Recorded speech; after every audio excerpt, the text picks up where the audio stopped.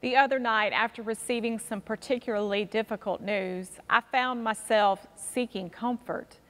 I needed somebody or something to help me get over this icky feeling I had. I was sad, I was grieving, I was anxious, all the things pretty much. I wanted to meet with friends, but I knew that none of them would be available at that time. I wanted to walk around my neighborhood, but it was pouring rain.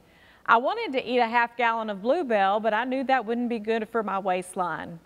Then I remembered that Hallmark Channel was doing Christmas in July. So I found myself binge watching Christmas movies here in the middle of summer. Okay, full disclosure here, I probably would have been watching this anyway. My love of Hallmark Christmas movies has been well documented. As this pandemic first began, I heard on the news one morning commentators talking about where they were finding comfort in this hard season. Some of them had been listening to certain genres of music, which no doubt would help.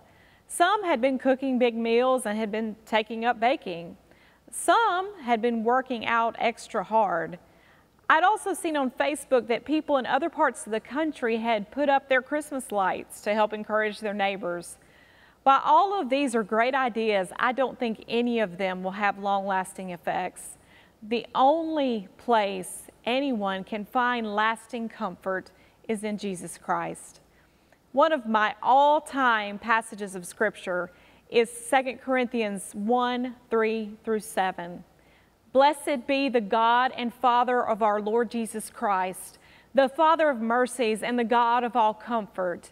He comforts us in all of our affliction so that we may be able to comfort those who are in any kind of affliction through the comfort we ourselves receive from God.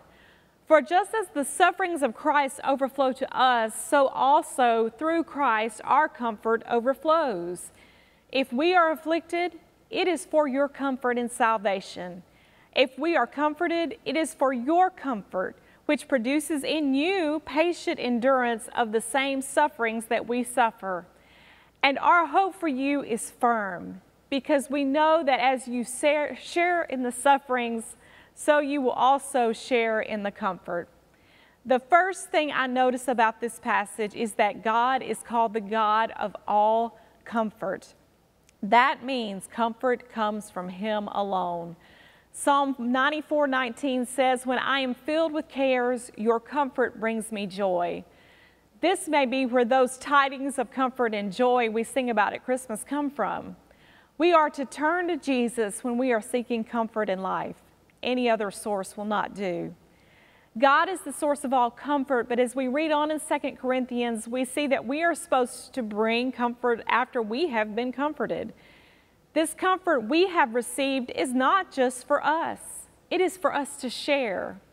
If we have learned anything during a time of grief, loss, anxiety, or the like, we need to pass it on to someone else who may be going through something similar. We don't keep it to ourselves. Right at this moment, someone may need to know about the comfort you have received from God. Don't hold it in. You may make more of a difference than you know. I know many of you want to just skip ahead to Christmas, and Hallmark Christmas movies allow us to do that, but it doesn't last. The Christmas movies will stop airing pretty soon, and we will be back to the reality of hot summer weather and a pandemic and the rest of the crazy going on in the world. The movie's comfort is fleeting. The comfort we receive from Jesus is enduring and has the potential to affect someone around us. If you need comfort right now, go to Jesus, who is willing to give it abundantly. If you have experienced tidings of comfort and joy, don't be stingy with it. Give it away just like you would give a Christmas gift. That's one way to celebrate Christmas in July.